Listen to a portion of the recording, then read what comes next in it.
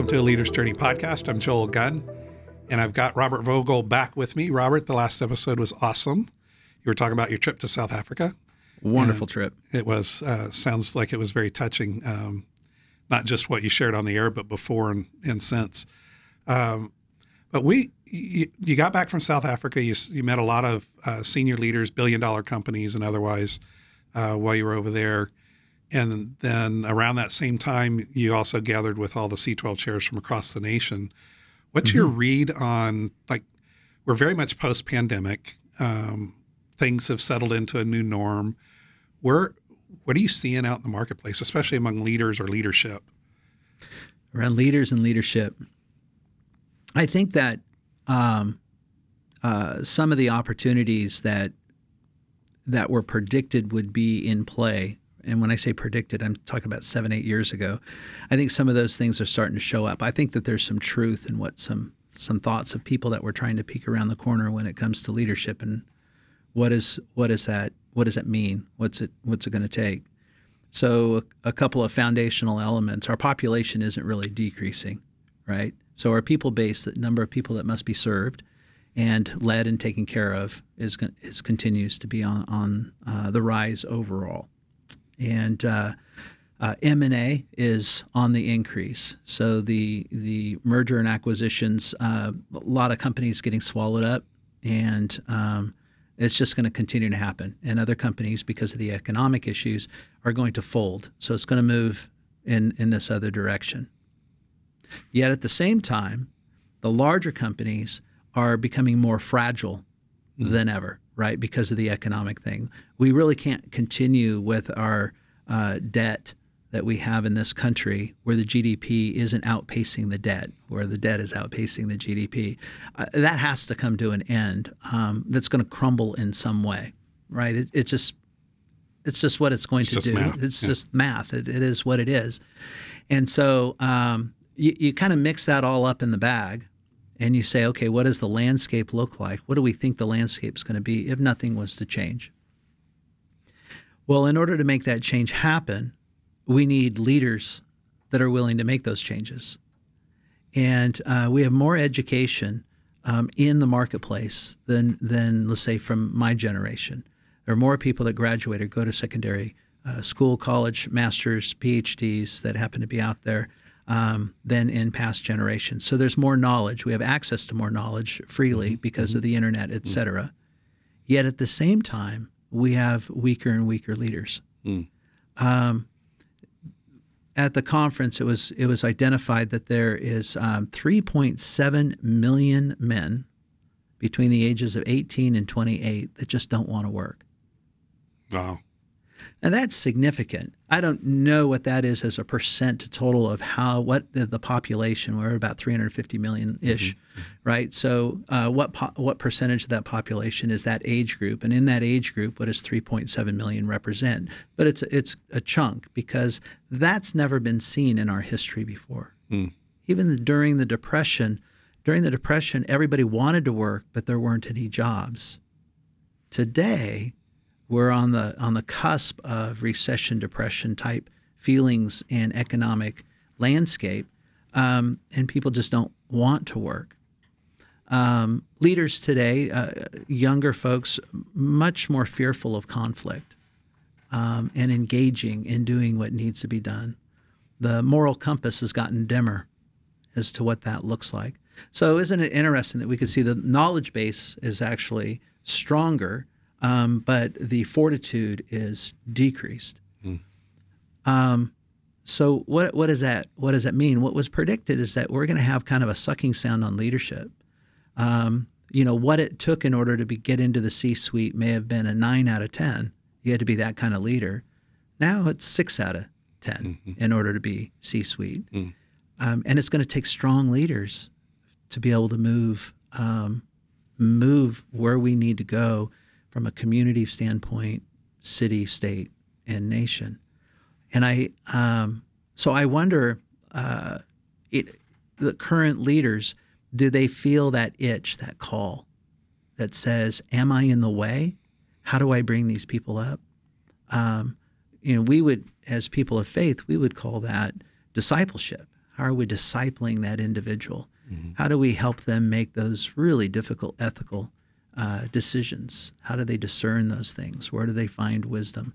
How do they grab a hold of their moral compass? Where does that moral compass come from? And how do they lead well?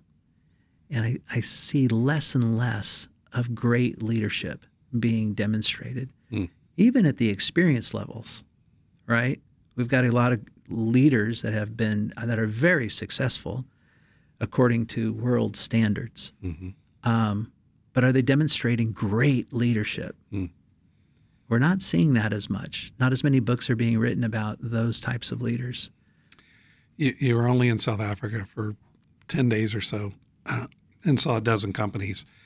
Was there any sharp contrast between those leaders and American leaders? Again, you had a very small subset, so I'm not saying the whole nation's that way. Sure. One story, there's a gentleman that just charismatic, gregarious, bigger than life, excited about what he does. And, mining is a major industry for South Africa.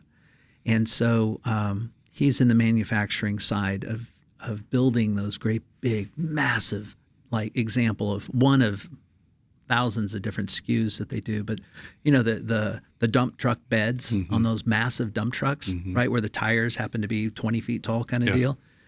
They put a small city in the back of a dump truck. Right. They make those, right? And all he could do was talk about people, how to raise people, how to hire people, how to train people. Training in that kind of job is a big deal, right? I think I identified that minimum wage was $1.87 per hour for minimum wage. Well, those folks that are skilled labor are getting paid, and with 40% unemployment, getting that kind of a job is a big deal. How do you train, develop, nurture those individuals? That's all he talked about. He had these beautiful publications. They were called Dream, very similar to what we've seen some companies here who have borrowed from the Dream Maker. How do you help people achieve dreams? Well, this is just one page after another of employee stories, achieving their dreams, achieving some accomplishment, a goal that they had, and he builds them up and he lifts them up and he raises them up in front of the company. He delegates and pushes work into them, giving them opportunity, giving them little projects to be able to grow with, finding out who's going to be able to move along. Very similar to like the movie The Forge, where that CEO grabbed a hold of that young man that was clearly troubled. Something moved him to say, I'm going to walk with you for a period of time. And that was very evident in multiple leaders that I had, but him especially. It was so refreshing to see a caliber of leader like that was all about the people. He never really talked about the product. He didn't talk about the revenue of the organization or how big it was. It was, let me show you my people. I think we need more demonstration of that, more willingness to pour into others. We need good leaders. We need that 20-something that is going to be a bright, shining star at 30-something to be a good leader. The old celebrated, not tolerated kind of culture. Go where you're celebrated. You mentioned the word delegate. I believe that's a topic for C12 this coming month, is this idea of, is the CEO or the leader a bottleneck? Yes. Where do you expect that to go, those conversations across the nation, based on your experience with CEOs? Well, if leaders stay in their normal, habitual ways, not very far. But I have a hope. I have a hope. Maybe there's enough of a pinch. Maybe this call that we're just now talking about says I need to be able to not remove myself, but I've got to give other people the opportunity to be exposed to these areas of doing business, to learn, to engage, to pick up the reins on that. There's the old comment that delegation is really an act of saying, I don't trust you, right? Only I can do it the way I want it to be done, versus spending the time of nurturing and training that individual to do it in a way that was acceptable to the leader that is delegating it. But we don't want to spend that much time with that individual. It's just easier to do it ourselves. But at the end of the year, they would have already been trained, and then we wouldn't have to do it again. Are we willing to pause for a moment in that? So there is a hope that we would be able to stir that spirit of being able to say, we've got to bring people up. We've got to expose it. You and I like to unpack stuff. Let's unpack that idea of why leaders don't delegate. You mentioned a word in there, trust. I suspect there's some other words there, but why do you think leaders don't delegate? Well, it's a little bit of a founder's syndrome, and also even if it isn't a founder's, we start our careers being really good at something, right? We're technicians. We're very good at making something happen, and we're usually really good at getting other people to see that we're really good at doing those things, and we get elevated along the way. And then when the technician moves into management, where they're now managing the task and leading others, and then there's another transition that happens where the person is managing less and leading more. But in order to do that, we have to let go of the very thing that made us successful. That's hard to do. If I'm really good at A, but I want to be a leader and I have to let go of A, then will I be found out? Or maybe I'll fail, or I won't be seen in the same light. I won't get the same kudos. Those are all ego-generated things, but they're real. They're emotional. And I don't think leaders like stepping into the realm of, I'm going to possibly fail. I think we're all kind of wired like that. We have different levels of tolerances, sure. But nobody, signs up for the idea of I want to be seen as a failure. And I think that that's hard to do. And in small business, small to mid-sized business, a lot of leaders are still practicing a lot of the technician or technical aspects that made them successful. And then there's a threshold, and it gets to a point where the business is outgrowing the need for them to be doing those things. And that's where the rubber starts hitting the road. Do you think it's an identity thing too? Absolutely. So I am that guy. That's right. Now, I was privileged to meet Jeff Hoffman, the founder of Priceline.com, a couple of weeks ago, and he shared as when he got up on stage, he was a keynote speaker at this conference I was at, and he shared that one day he comes in and there's nothing for him to do. And so he's like, sounds good. He's like, and so he walks into a meeting and the people are like, hey, Jeff, how's it going? He's like, oh, I was just seeing if I could be of help. And they're like, no, we got it. Have a good day. He's like, well, I've got some time. And they're like, oh, go play golf or something. And so he walks into the next meeting, wandering around the building, finds another meeting, walks in. They're like, hey, Jeff, how's it going? He's like, good. They're like, did you need something? He's like, no, I just thought maybe I could, contribute or, see if I could help out with anything. And they're like, we got this. And he's like, well, I was just, kind of had some free time. They're like, well, go play golf or something, Right. Happens like 3 times. And he's like, I don't even play golf, but what do I do? Yeah. And he really struggled with that, and so he meets with his VPs or executives, whoever. They're like, dude, take it as a compliment. You've built a team that can run without you. That's like what you're supposed to do as a great leader. Yeah. And it's interesting. We can see the other side of the coin of what we're talking about here when people retire and now they're no longer needed or wanted. Like he is experiencing unretired. Am I wanted? Am I needed? Am I of value? Am I worthy? Right? So we hold on to those things. So we want to hold on to the very thing that made us successful. And so we will do that for ad nauseum. Versus maybe how do I get what's in me out of me into others? How do I duplicate myself? How do I pivot and transition my role?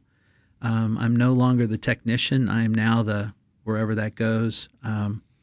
In his case, what does a founder look like? What role do I play? And how do I hone that skill? I don't think that's easy.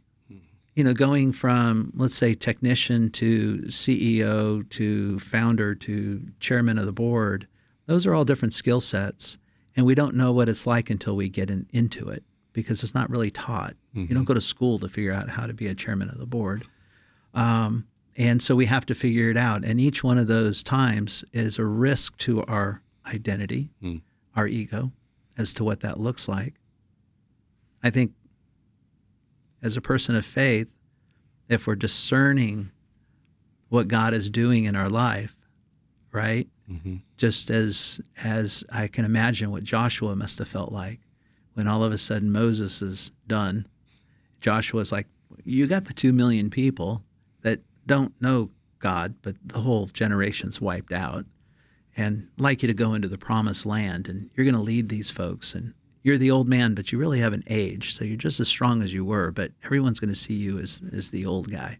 And if we think about it, it was 40 years. So the oldest person was 40 years old, right? If the whole generation was wiped out, and it was 40 years, except for those two, right? So this is an 80-year-old more, right? Leading. Yeah, Caleb says I'm 80 years old today.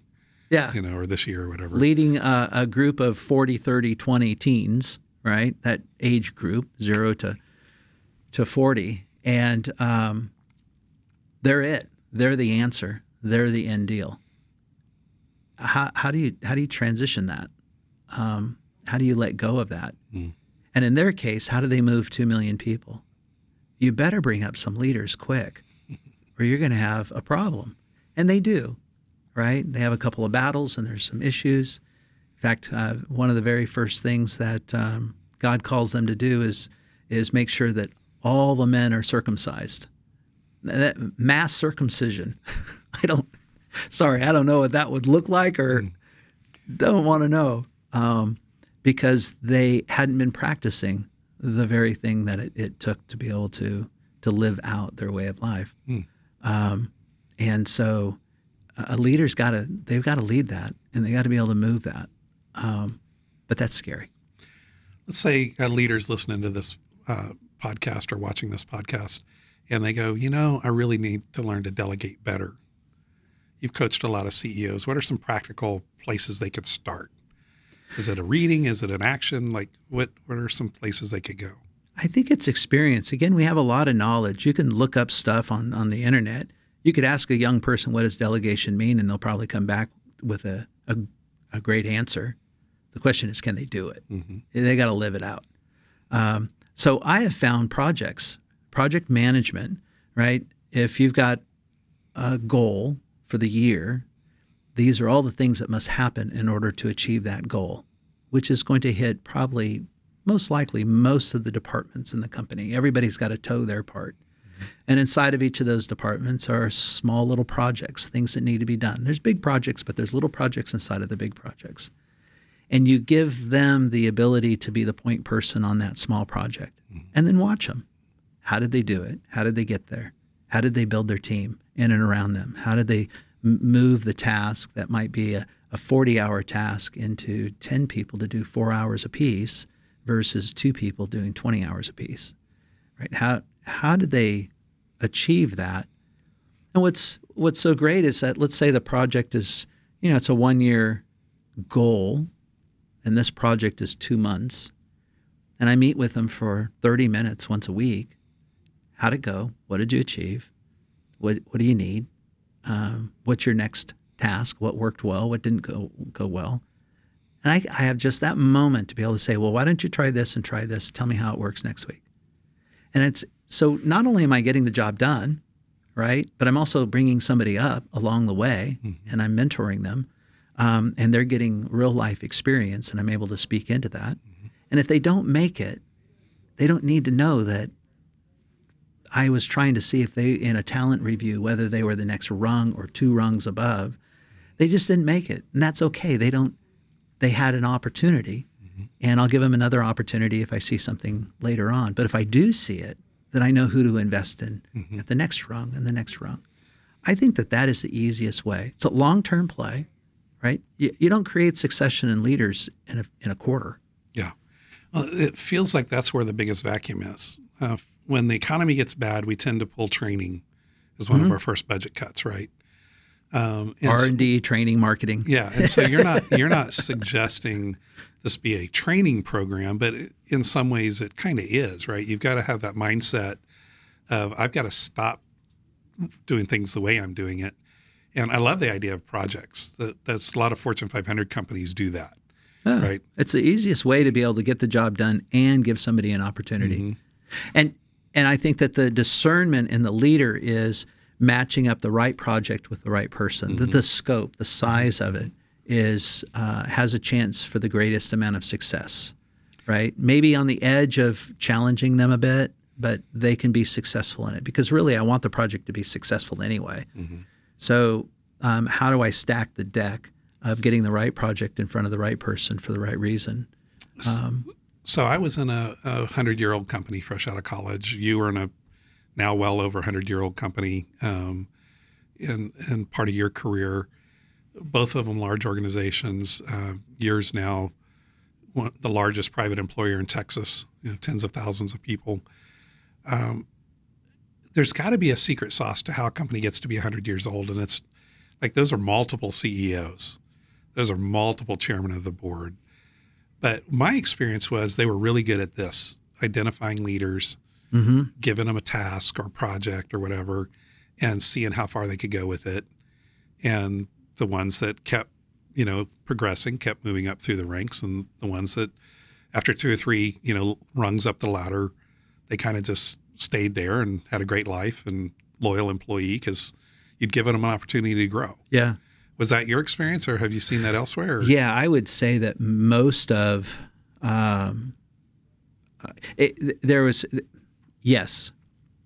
In the organization that I came from, I would say in that middle to lower ranks, a lot of people were promoted from within, if that makes sense. And in the upper ranks, from let's say senior VP and above, so that would be senior VP, executive senior VP, chief officer.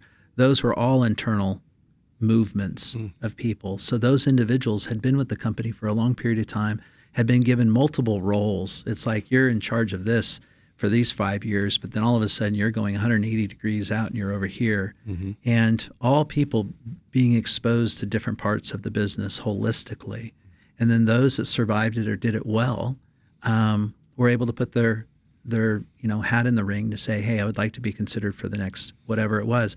But here was the beauty, is that I also saw a lot of leaders, they would come to a place and go, I think I'm at my end. And it's okay. They weren't blackballed for it. They weren't kicked out for it. It was, hey, I think I found my end. Here's my sweet spot. I want to stay here. And the company's like, you rock it there. So stay there, do that. We want to be able to milk that for all that it's worth. So there wasn't that weird feeling of if I don't succeed, I'm going to be fired. So it was, and I would say that was the case. There was a day where that switched, where lots of people were coming from the outside. And in experiencing that, I can see where the failures were with that versus the other. And it took about 20 years for them to turn that back around and start doing more internal grading and raising up and promoting. I think that overall, we used to say that company is the greatest exporter of entrepreneurs because those that did leave usually started their own business. So that means they were well equipped, very well equipped to be able to do what they were doing. Yeah. Yeah. And I don't know. It's felt for a long time if the small and medium-sized businesses could catch this vision for delegation, they could really make a positive impact, whether they ever grow the top line or not. Right? I mean, fine if you want to stay a $5 million business, have a great lifestyle, and raise up a few people in your ranks to become solid leaders. Eternal treasure, right? Maybe they launch off and do their own thing. Yeah. But you got a culture that rocks because everybody feels empowered and involved, and or maybe that $5 million company accidentally becomes a $10 million company because You're creating That's right. a culture that most people don't have. And to do that without abdicating, right? Because we can take that too far, where, let's say, who you were talking about earlier, hey, I'm not needed, so I'm going to go play golf 5 days a week, take my eye off the ball entirely, right? When I still have the responsibility, I'm still drawing a salary, I'm still drawing the dividends, I'm still taking from the company, but I'm not contributing in any way. So what does contribution look like at that moment in time? Because there is a role and responsibility that we've got to play. There's a value proposition, a contribution to be able to give to the company, but it can change. And when you're the leader and you get to make the rules, then make the rules that are going to enhance everybody. So, but I think it's hard. Oh, sure. Yeah, I mean, we know it's hard because we talked to a lot of leaders that wrestle with it. just don't do it. It's really hard to get out of the way. I think we have that in our parenting, right? I was talking to a parent. It's all in the same subject the other day about how to maybe address their kiddo, and their kiddo was 15, and the idea was to handle kiddo as if they were 7 or 8, right? It's like, wow, well, it's not going to work anymore. Kiddo's a little older. Putting those tight guardrails and that, definition of what the do's and the don'ts, those days are gone. Now we're working in the gray. And how do you help them, teach them to make great decisions on their own?